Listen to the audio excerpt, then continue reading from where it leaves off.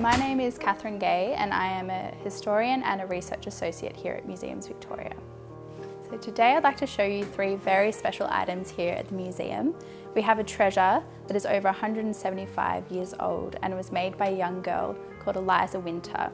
Here we have a needlework sampler which lots of girls in 19th century Melbourne made. The first thing you'd notice is the alphabet, which is here in the centre of the sampler, which takes up most of the fabric.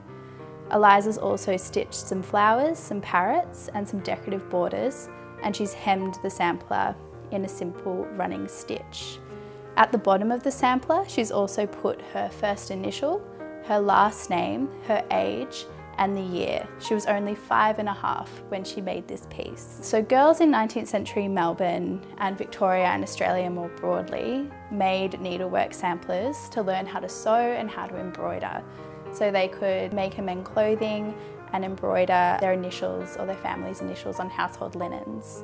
Sewing was seen as an essential feminine task, a thing that all women and girls needed to learn how to do. Girls would either learn from their mothers or at schools. Eliza's little sister Alice also made 2 samplers, which are here at the museum, and Eliza herself made at least 2 more samplers, which we have here. So this one she would have made when she was a little bit older, and it has more decorative borders, it has 2 alphabets. She's done uppercase and lowercase alphabet instead of just an uppercase alphabet. And she's put her name and her last name, but some of the stitches are falling out. We also have another sampler that she made, which is more of a practice piece. It's not a sampler like these ones, but she's practicing different stitches and motifs, including things that she would have seen in her world, like a house, and we also have a kettle, and some parrots and some flowers and other decorative borders. As you can notice with this sampler, it appears unfinished. This is probably because Eliza didn't get a chance to do any more stitching. When she was 11 years old, she fell ill with a fever and died after 4 days in 1853.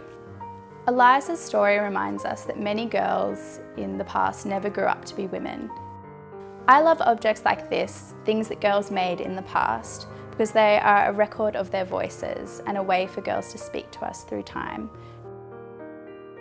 Girls haven't really left that much from 19th century Victoria and Australia, so things that have survived, like these 3 needlework samplers, are very precious.